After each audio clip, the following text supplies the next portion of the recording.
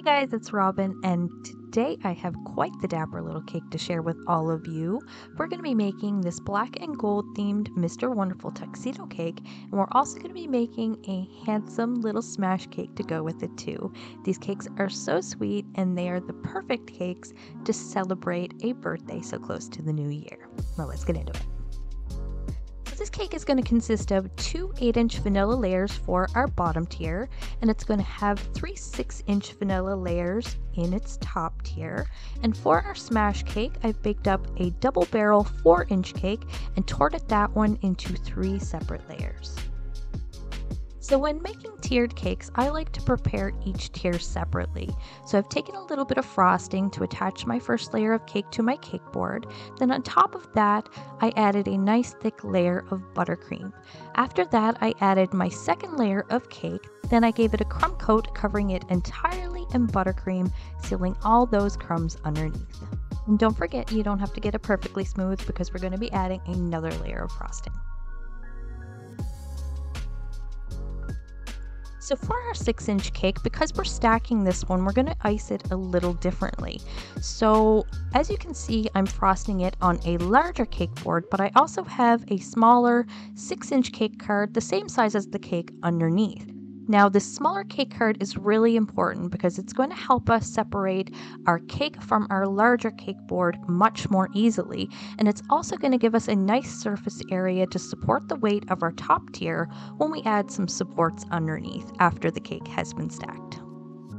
So once your cake card is in place, you can stack, fill, crumb coat, and chill as you would normally. And then repeat all those steps on our 4-inch smash cake as well. Then we're going to take all 3 cakes and leave those in the fridge until they have firmed up completely.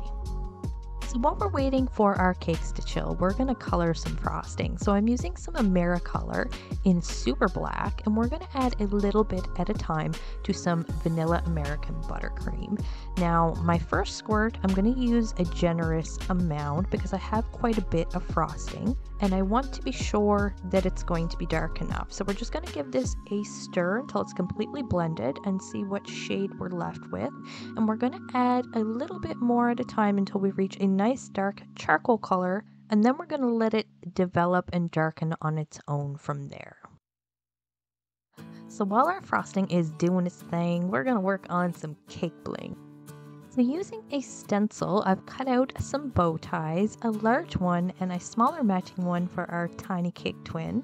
And I've also cut out a napkin for the lapel of our larger cake. So we're just going to add some finer details to this to make it look a little bit more realistic.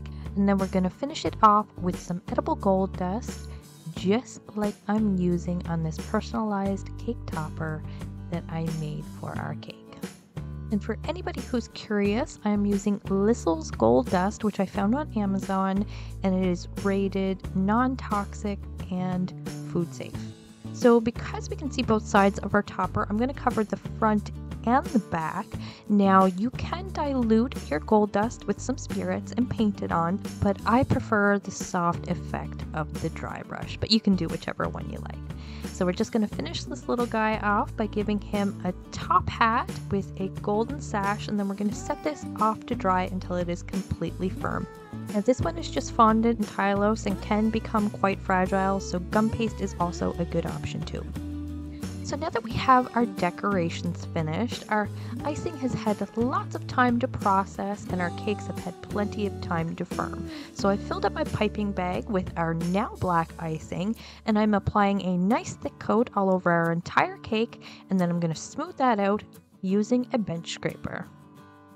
So I'm just going to take my smoother and we're going to hold it on approximately a 25 to a 30 degree angle against the side of our cake, and we're going to push it around and around until we've smushed all of those air bubbles together and our cake is nice and smooth. So now that our sides are finished, it's time to smooth out the rest. So using an inward dragging motion, we're going to clean up that little lip that formed all around that outer ledge. And then once I'm finished that, we're going to repeat that on our 8-inch double layer and our 4-inch triple layer cakes as well. So So I've popped my cakes back into the fridge, and now we're going to give our topper some structural support. So I've had it drying for quite some time now, and it is fairly firm. So I went ahead and I shaped some flower wires strategically to fit inside the letters, and then I used some strips of fondant to attach them into place. And then to finish it off and make it a little less noticeable, I dusted it with a little bit more gold dust. And now the topper is ready for our cake. How handsome is that? So our make-ahead decorations are done and our cakes are nice and firm, so now it is time to stack our cake. So I'm just using some regular straws for supports, and I'm inserting them, marking off the height, pulling it out, snipping it off, and then sticking it back in. So these are actually really easy to use, and I do highly recommend them for smaller tier cakes because they will have no trouble holding up the weight. So now that we have our top tier into place, I'm going to take my smoother and we're going to carefully fill in that little space, leaving us with a perfect blank canvas, so now we can dress our cake. So for the shirt, I just cut a large white triangle with a white strip down the middle and 4 black buttons stuck into place. So for that part, I didn't actually use a stencil. I just cut a large triangle, then I measured my cake, then I trimmed my triangle so it would fit, and then I stuck it all into place. So once that was finished, I decided where I wanted my pocket to go, and I also added my little handkerchief. And then I went ahead and rolled out some black fondant and made the lapel. So for this part, I also did not use a stencil. I just kind of eyeballed it and hoped for the best. And I think it turned out pretty good. What do you guys think? So now we're just going to snip these little scraps off the top and add the rest of our gold bling. As you guys can see, I've also went ahead and made some beautiful block font letters, which I've also colored with some gold, so we can add a name to the front and also tie together all the gold on the cake. And I really do feel like it is the perfect font to match the style of the cake. I just love it. It's feeling very 007, I think. So now he just needs a bow tie and his little topper with a top hat, and he's looking pretty stylish indeed.